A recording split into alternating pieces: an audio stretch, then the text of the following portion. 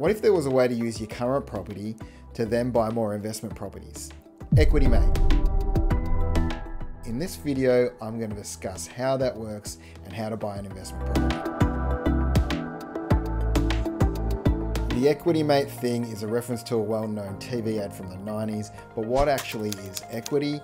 Now we need to define what equity is in order for us to understand how we can actually use it. By the way, I've also done a video on debt recycling, so stick around to the end because you can click through and watch that one as well. Equity is the market value of a homeowner's unencumbered interest on their property.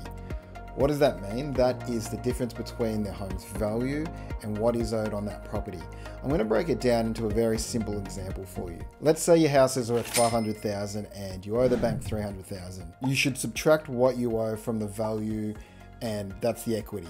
The equity you have in this property is $200,000. An important thing to note here is that the bank won't lend all of that equity, otherwise the bank would be lending 100% of the value of the property, and that is too risky for them. We're going to use a loose rule of thumb here and say that your bank will only lend up to 80% of the value of the property. Many lenders will actually go up to 90%, but for the purpose of this video, we're going to keep it simple and use 80%.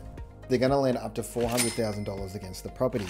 This means that after the $300,000 you already owe, you'll have $100,000 of usable equity to buy your investment property.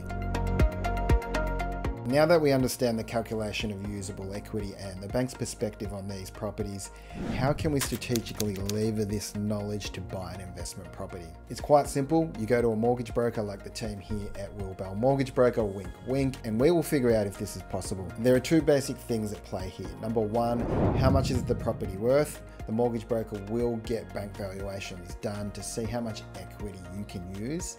And number two, based on your income, how much can you afford to borrow?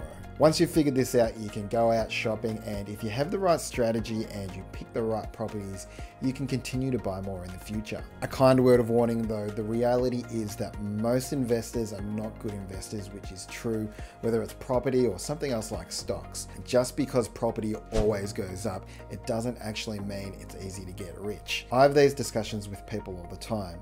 Your investments are just a vehicle to get what you want out of life. If you want to chat about what your objectives are and potentially how to use your equity to purchase investment properties, there will be a link in the description, so book a time to discuss with no obligation. I hope this has given you some clarity around a concept that remains elusive to many.